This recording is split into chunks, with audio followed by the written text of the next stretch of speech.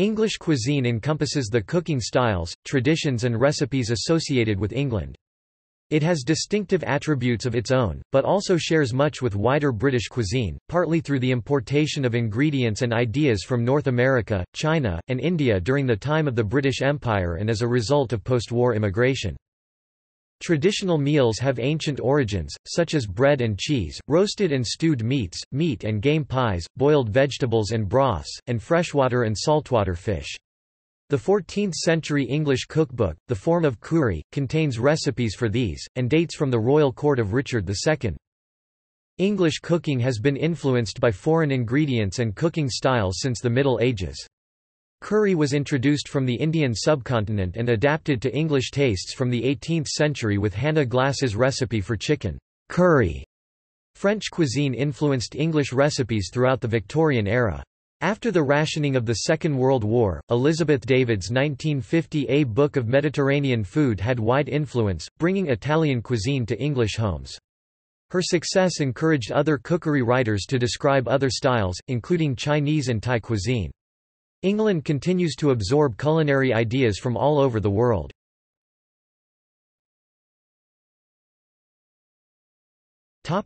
History. Middle Ages English cookery has developed over many centuries since at least the time of the Form of Curry, written in the Middle Ages around 1390 in the reign of King Richard II.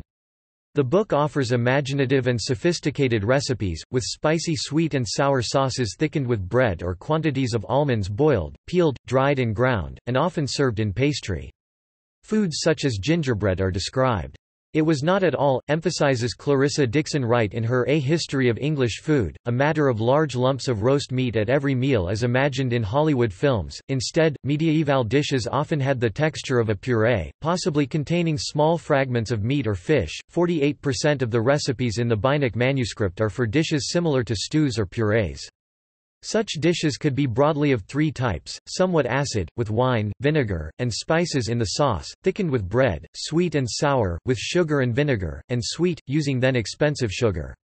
An example of such a sweet puree dish for meat, it could also be made with fish, from the Beinecke manuscript, is the rich, saffron yellow mortruis, thickened with egg, take brawn of capons and pork, soden and grounden, tempere hit up with milk of almondaise drawn with the broth. Set hit on the fire, put to shigure and saffron. When hit boileth, talk some of thy milk, boiling, fro the fire and ale hit up with yolks of Aaron that hit be right chargant, styre hit wel for quelling. Put thereto that other, and stir hem togadir, and serve hem forth as mortruis, and strew on powder of ginger. Another manuscript, Utilis Coquinario, mentions dishes such as piani, poultry garnished with peonies, hippie, a rose hip broth, and birds such as cormorants and woodcocks.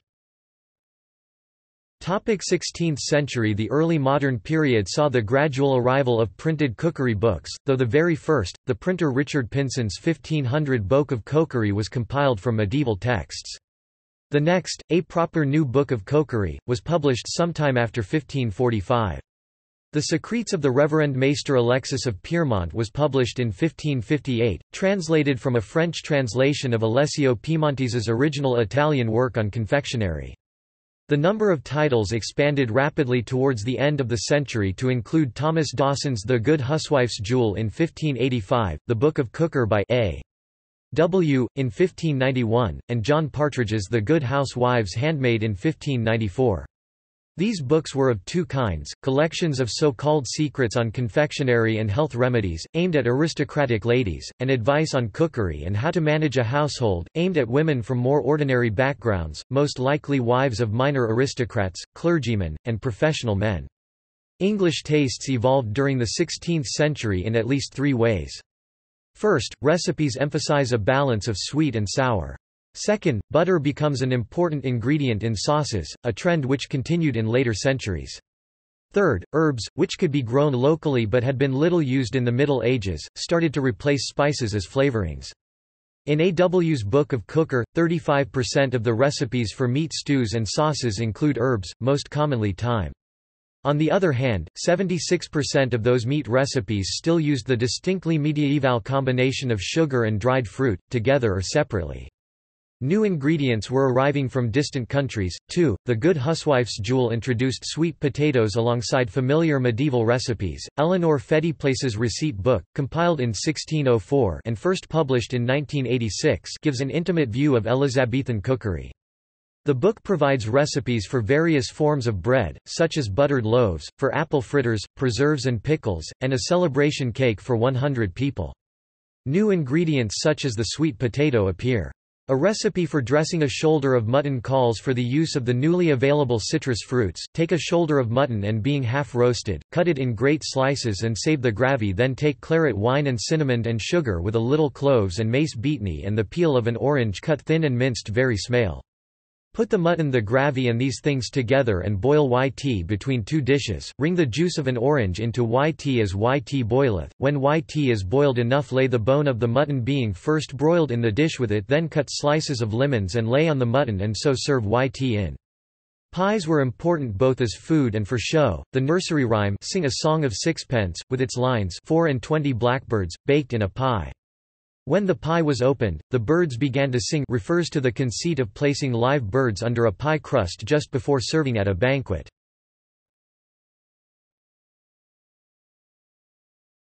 Topic: 17th century.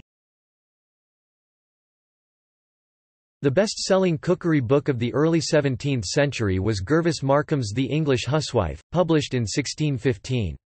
It appears that his recipes were from the collection of a deceased noblewoman, and therefore dated back to Elizabethan times or earlier. Women were thus becoming both the authors of cookery books and their readers, though only about 10% of women in England were literate by 1640. Markham's recipes are distinctively different from mediaeval ones. 3/4 of his sauces for meat and meat pies make use of a combination of sweet and sour, and he advises, when a broth is too sweet, to sharpen it with verjuice, when too tart to sweet it with sugar, when flat and wallowish to quicken it with orange and lemons, and when too bitter to make it pleasant with herbs and spices. Robert May's The Accomplished Cook was published in 1660 when he was 72 years old. The book included a substantial number of recipes for soups and stews, 38 recipes for sturgeon, and a large number of pies variously containing fish including sturgeon, meat including Battaglia pie, and sweet fillings. French influence is evident in Hannah Woolley's The Cook's Guide, 1664. Her recipes are designed to enable her non-aristocratic readers to imitate the fashionable French style of cooking with elaborate sauces. She combined the use of claret wine and anchovies with more traditional cooking ingredients such as sugar, dried fruit, and vinegar.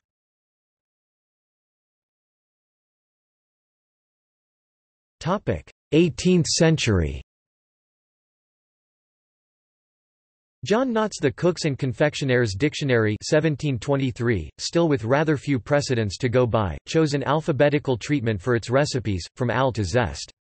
The book covered everything from soups and salads to meat and fish, as well as pastries of many kinds, confectionery, and the making of beer, cider, and wine. Bills of fare are given for each month of the year. James Woodford's Diary of a Country Parson gives a good idea of the sort of food eaten in England in the 18th century by those who could afford to eat whatever they liked. To welcome some neighbours on 8 June 1781, he gave them for dinner a couple of chicken boiled and a tongue, a leg of mutton boiled and capers and batter pudding for the first course, second, a couple of ducks roasted and green peas, some artichokes, tarts and blancmange. After dinner, almonds and raisins, oranges and strawberries, mountain and port wines. Peas and strawberries the first gathered this year by me. We spent a very agreeable day. Another country clergyman, Gilbert White, in the Natural History of Selborne 1789, recorded the increased consumption of vegetables by ordinary country people in the south of England, to which, he noted, potatoes had only been added during the reign of King George III. Green stalls in cities now support multitudes in comfortable state, while gardeners get fortunes. Every decent labourer also has his garden, which is half his support, and common farmers provide plenty of beans, peas, and greens, for their hinds to eat with their bacon. Hannah Glass's The Art of Cookery Made Plain and Easy was the best-selling cookery book for a century from its publication in 1747. It ran to at least 40 editions, and was widely pirated.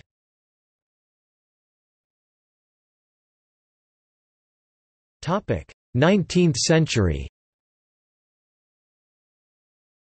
English cooking was systematized and made available to the middle classes by a series of popular books, their authors becoming household names. One of the first was Mrs. Rundle's A New System of Domestic Cookery, 1806. It went through 67 editions by 1844, selling hundreds of thousands of copies in Britain and America. This was followed by Eliza Acton's Modern Cookery for Private Families 1845, which has been called the greatest cookery book in our language, but modern only in a 19th-century sense. An example recipe from Acton's Modern Cookery for Private Families is her quince blancmange, delicious. Dissolve in a pint of prepared juice of quinces an ounce of the best isinglass. Next, add 10 ounces of sugar, roughly pounded, and stir these together over a clear fire, from 20 to 30 minutes, or until the juice jellies in falling from the spoon. Remove the scum carefully, and pour the boiling jelly gradually to half a pint of thick cream, stirring them briskly together as they are mixed. They must be stirred until very nearly cold, and then poured into a mold which has been rubbed in every part with the smallest possible quantity of very pure salad oil, or if more convenient, into one that has been dipped into cold water. Acton was supplanted by the most famous English cookery book of the Victorian era, Isabella Beeton's Mrs. Beeton's Book of Household Management, 1861, which sold nearly 2 million copies up to 1868. Where Acton's was a book to be read and enjoyed, Beeton's, substantially written in later editions by other hands, was a manual of instructions and recipes, to be looked up as needed. Mrs. Beeton was substantially plagiarized from authors including Elizabeth Raffald and Acton. The Anglo-Italian cook Charles Elme Francatelli became a celebrity, cooking for a series of aristocrats, London clubs, and royalty including Queen Victoria.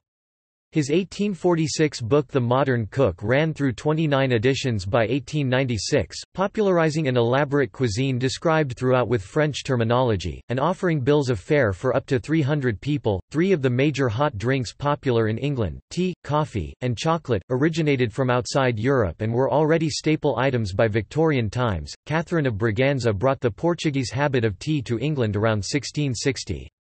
Initially, its expense restricted it to wealthy consumers, but the price gradually dropped, until by the 19th century its use was widespread. Introduced in the 16th century, coffee became popular by the 17th century, especially in the coffee houses, the first opening in Oxford in 1650. Hot chocolate was a popular drink by the 17th century, long before it was used as a food. Chocolate bars were developed and marketed by three English Quaker-founded businesses, Joseph Fry's (1847), Rowntree's (1862), and Cadbury's (1868).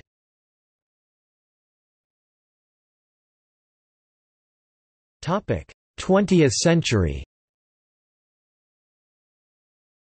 After the First World War, many new food products became available to the typical household, with branded foods advertised for their convenience. Kitchen servants with time to make custards and puddings were replaced with instant foods in jars, or powders that the housewife could quickly mix. American-style dry cereals began to challenge the porridge and bacon and eggs of the middle classes, and the bread and margarine of the poor. While wartime shipping shortages had sharply narrowed choice, the 1920s saw many new kinds of fruit imported from around the world, along with better quality, packaging, and hygiene, aided by refrigerators and refrigerated ships.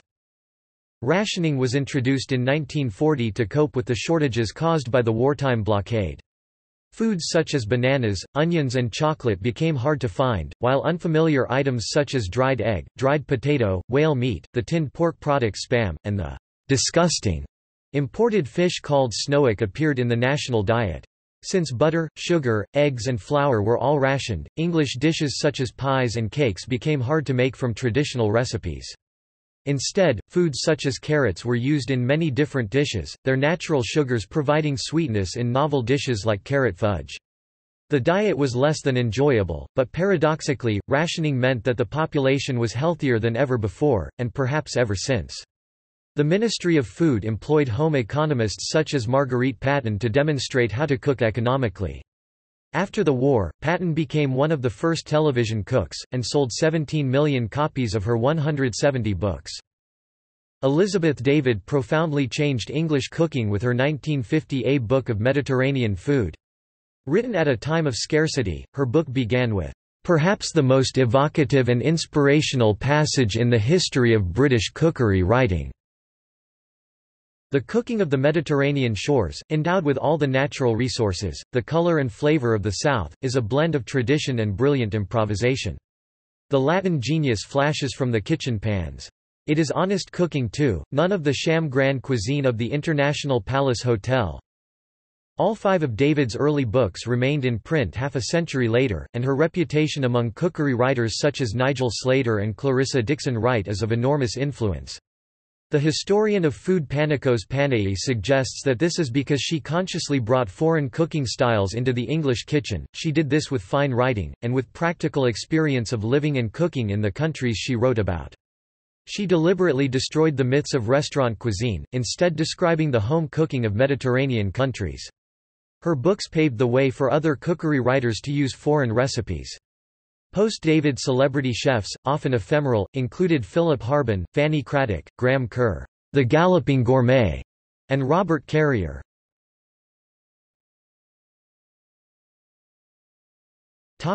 Stereotypes. In 1953, Britain's first celebrity chef, Philip Harbin, published Traditional Dishes of Britain. Its chapter titles simply listed, "The stereotypical stalwarts of the British diet", from Cornish pasty and Yorkshire pudding to shortbread, Lancashire hotpot, steak and kidney pudding, jellied eels, clotted cream and fish and chips. Panei noted that Harbin began with contradictions and unsupported claims, naming Britain's supposed reputation for the worst food in the world, but claiming that the country's cooks were technically unmatched and that the repertoire of national dishes was the largest of any country's. The sociologist Bob Ashley observed that while people in Britain might agree that the core national diet consisted of items such as the full English breakfast, roast beef with all the trimmings, tea with scones, and fish and chips, few had ever eaten the canonical English breakfast, lunch and dinner in any single day, and many probably never ate any item from the list at all regularly. In any case, Ashley noted, the national diet changes with time, and cookery books routinely include dishes of foreign origin. He remarked that a National Trust cafe, whose manager claimed, "We're not allowed to do foreign food.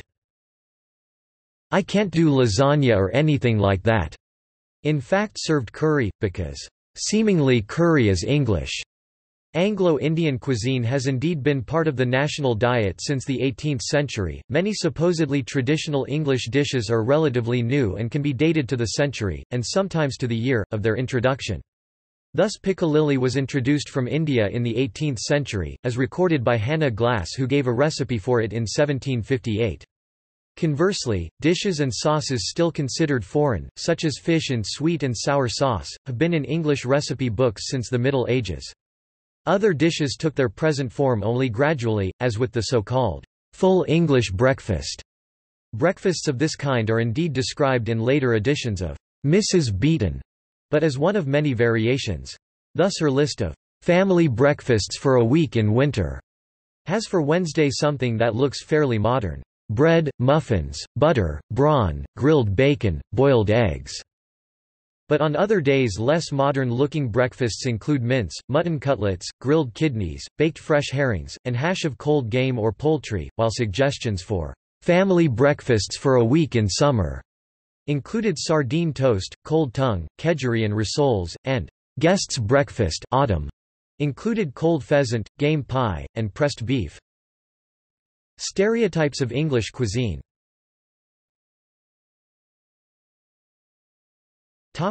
Foreign influence. English cookery has been open to foreign ingredients and influence from as early as the 13th century, and in the case of a few foods like sausages from Roman times. The Countess of Leicester, daughter of King John, purchased large amounts of cinnamon, while King Edward I ordered large quantities of spices such as pepper and ginger, as well as of what was then an expensive imported luxury, sugar. Dickson Wright refutes the popular idea that spices were used to disguise bad meat, pointing out that this would have been as fatal then as it would be today. She suggests instead that spices were used to hide the taste of salt, which was used to preserve food in the absence of refrigeration. The English celebrity cook Fanny Craddock asserted, "The English have never had a cuisine. Even Yorkshire pudding comes from Burgundy." Nicola Humble observed that in Mrs. Beeton's Book of Household Management, there are about the same number of recipes from India as from Wales, Scotland and Ireland together. Panay created controversy by asserting, with evidence, that fish and chips had foreign origins, the fried fish from Jewish cooking, the potato chips from France. The dish only came to signify national identity from about 1930. French cuisine powerfully influenced English cooking throughout the 19th century, and French celebrity chefs such as the Roux brothers and Raymond Blanc continue to do so in 21st-century England.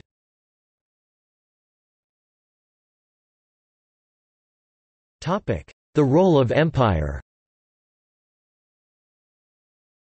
Curry was created by the arrival of the British in India in the 17th century, beginning as bowls of spicy sauce used, Lizzie Collingham writes, to add bite to the rather bland flavors of boiled and roasted meats. The 1758 edition of Hannah Glass's The Art of Cookery contains what Clarissa Dickson Wright calls a famous recipe, which describes how to make a curry the Indian way. It flavors chicken with onions fried in butter, the chicken being fried with turmeric, ginger and ground pepper, and stewed in its own stock with cream and lemon juice. Dickson Wright comments that she was a bit skeptical of this recipe, as it had few of the expected spices, but was pleasantly surprised by the end result, which had a very good and interesting flavor. The process of adapting Indian cooking continued for centuries. Anglo-Indian recipes could completely ignore Indian rules of diet, such as by using pork or beef. Some dishes, such as liver curry, with bacon, were simply ordinary recipes spiced up with ingredients such as curry powder. In other cases like kedgeree, Indian dishes were adapted to British tastes. Kachari was originally a simple dish of lentils and rice. Curry was accepted in almost all Victorian-era cookery books, such as Eliza Acton's Modern Cookery for Private Families 1845. She offered recipes for curried sweetbreads and curried macaroni, merging Indian and European foods into standard English cooking. By 1895, curry was included in dainty dishes for slender incomes, aimed at the poorer classes. Foreign influence was by no means limited to specific dishes. James Walvin, in his book Fruits of Empire, argues that potatoes, sugar entirely imported until around 1900 and the growing of sugar beet, tea, and coffee as well as increasing quantities of spices were «fruits of empire» that became established in Britain between 1660 and 1800, so that by the 19th century, their exotic origins had been lost in the mists of time, and had become «part of the unquestioned fabric of local life».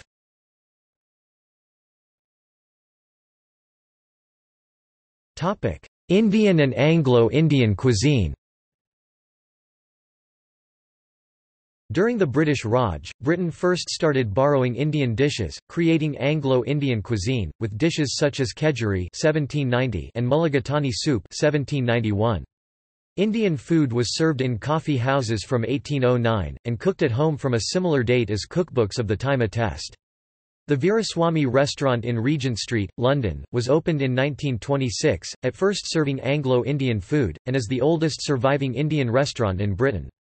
There was a sharp increase in the number of curry houses in the 1940s, and again in the 1970s.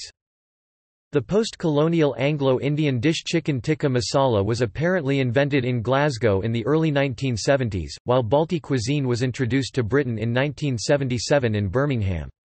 In 2003, there were roughly 9,000 restaurants serving Indian cuisine in Britain. The majority of Indian restaurants in Britain are run by entrepreneurs of Bangladeshi often Sylhet and Pakistani origin. According to Britain's Food Standards Agency, the Indian food industry in the United Kingdom was worth £3.2 billion in 2003, accounting for two-thirds of all eating out, and serving about 2.5 million British customers every week. Indian restaurants typically allow the diner to combine base ingredients—chicken, prawns or meat, lamb or mutton—with curry sauces—from the mild korma to the scorching fowl—without regard to the authenticity of the combination. The reference point for flavor and spice heat is the Madras curry sauce. The name represents the area of India where restaurateurs obtained their spices, rather than an actual dish. Other sauces are sometimes variations on a basic curry sauce, for instance, vindaloo is often rendered as a fiery dish of lamb or chicken in a Madras sauce with extra chili, rather than the Anglo-Indian dish of pork marinated in wine vinegar and garlic, based on a Goan Portuguese dish carne de vina de los. Indian restaurants and their cuisine in Britain gradually improved from the stereotypical flock wallpaper and standardized menus. One of the pioneers was the Bombay Brasserie, which opened in Gloucester Road, London, in 1982, serving the kind of food actually eaten in India. It was followed in 1990 by Chutney Mary in Chelsea. In 2001, two Indian restaurants in London, Tamarind opened 1995 and Zyka opened 1999, gained Michelin stars for the quality of their cooking. Indian cuisine is the most popular alternative to traditional cooking in Britain, followed by Chinese and Italian food. By 2015, chicken tikka masala was one of Britain's most popular dishes.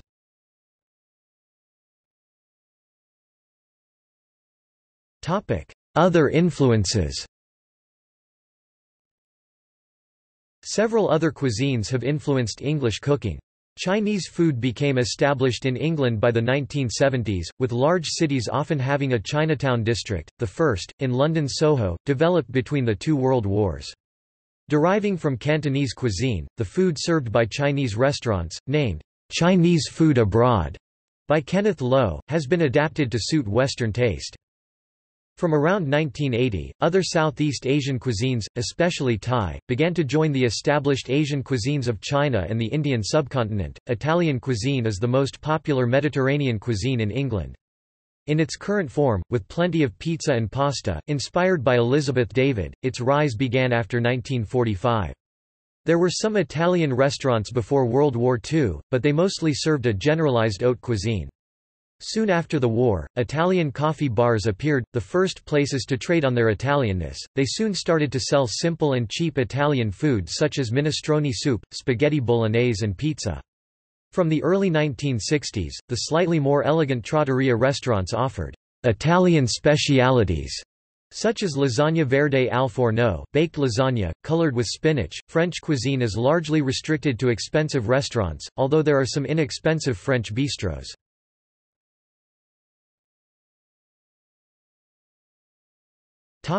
Food establishments.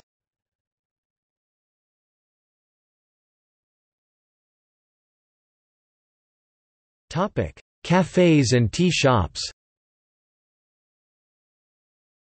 The English café is a small, inexpensive eating place.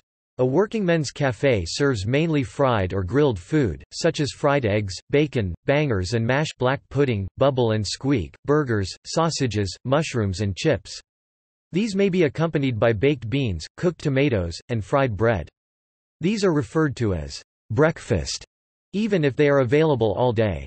Traditional cafes have declined with the rise of fast food chains, but remain numerous all over the UK. A tea shop is a small restaurant that serves soft drinks and light meals, often in a sedate atmosphere. Customers may eat a cream tea in Cornish or Devonshire style, served from a china set, and a scone with jam and clotted cream.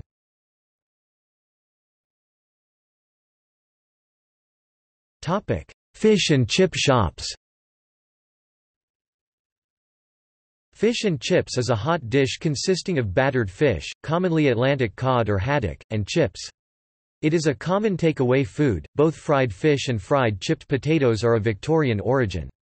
The Fish Trades Gazette of 29 July 1922 stated that, "Later there was introduced into this country the frying and purveying of chipped potatoes from France, which had made the fried fish trade what it is today." The Times recorded that, "Potatoes chipped and fried in the French manner were introduced in Lancashire with great success about 1871." Fish and chip shops in the 1920s were often run by Jews or Italians. A slightly earlier date is available for chips in London, however, as Dickens's 1859 A Tale of Two Cities mentions, "husky chips of potatoes, fried with some reluctant drops of oil."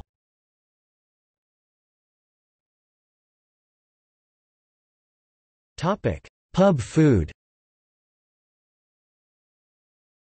The public house, or pub, is a famous English institution. In the mid-20th century, pubs were drinking establishments with little emphasis on the serving of food, other than bar snacks, such as pork scratchings, pickled eggs, salted crisps, and peanuts, which helped to increase beer sales. If a pub served meals, these were usually basic cold dishes such as a ploughman's lunch, invented in the 1950s. In the 1950s, some British pubs started to offer a pie and a pint, with hot individual steak and ale pies made easily on the premises by the landlord or his wife. In the 1960s this was developed into the then fashionable chicken in a basket, a portion of roast chicken with chips, served on a napkin, in a wicker basket, by the Mill pub at Withington. Quality dropped but variety increased with the introduction of microwave ovens and freezer food. Pub grub expanded to include British food items such as steak and kidney pudding, shepherd's pie, fish and chips, bangers and mash, Sunday roast, and pasties. The gastropub movement of the 21st century, on the other hand, seeks to serve restaurant-quality food, cooked to order from fresh ingredients, in a pub setting. In 1964, pubs were serving 9.1% of meals eaten outside the home, this rose rapidly to 37.5% by 1997.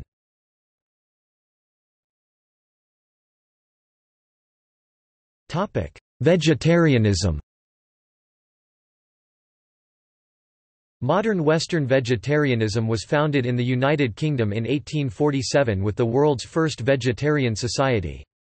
It has increased markedly since the end of World War II, when there were around 100,000 vegetarians in the country. By 2003 there were between 3 and 4 million vegetarians in the UK, one of the highest percentages in the Western world, while around 7 million people claim to eat no red meat. By 2015, 11 of 22 restaurant chains studied by the Vegan Society had at least one vegan main course on their menu, though only 6 of these explicitly labelled them as vegan dishes. Top-end vegetarian restaurants remain relatively few, though they are increasing rapidly. There were some 20 in Britain in 2007, rising to 30 in 2010.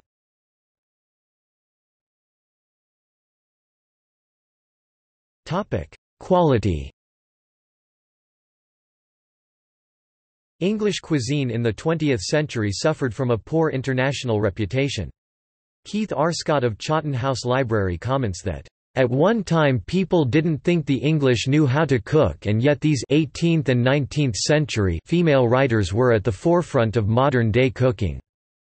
English food was popularly supposed to be bland, but English cuisine has made extensive use of spices since the Middle Ages, introduced curry to Europe, and makes use of strong flavorings such as English mustard. It was similarly reputed to be dull, like roast beef, but that dish was highly prized both in Britain and abroad, and few people could afford it. The roast beef of Old England, lauded by William Hogarth in his 1748 painting, celebrated the high quality of English cattle, which the French at the Gate of Calais, the other name of his painting, could only look at with envy. The years of wartime shortages and rationing certainly did impair the variety and flavor of English food during the 20th century, but the nation's cooking recovered from this with increasing prosperity and the availability of new ingredients from soon after the Second World War. In 2005, 600 food critics writing for the British Restaurant magazine named 14 British restaurants among the 50 best restaurants in the world, the number one being the Fat Duck in Bray, Berkshire, led by its chef Heston Blumenthal. The global reach of London has elevated it to the status of a leading centre of international cuisine. Meanwhile, the list of United Kingdom food and drink products with protected status (PDO) under European Union law has increased rapidly, with 59 items including Cornish sardines, Yorkshire Wensleydale cheese and Yorkshire forced rhubarb, Fenland celery, West Country lamb and beef and traditional Cumberland sausage listed as registered in 2015, and a further 13 including Birmingham Balti listed as applied for. By 2016 there were 12 cheeses from England with PDO status.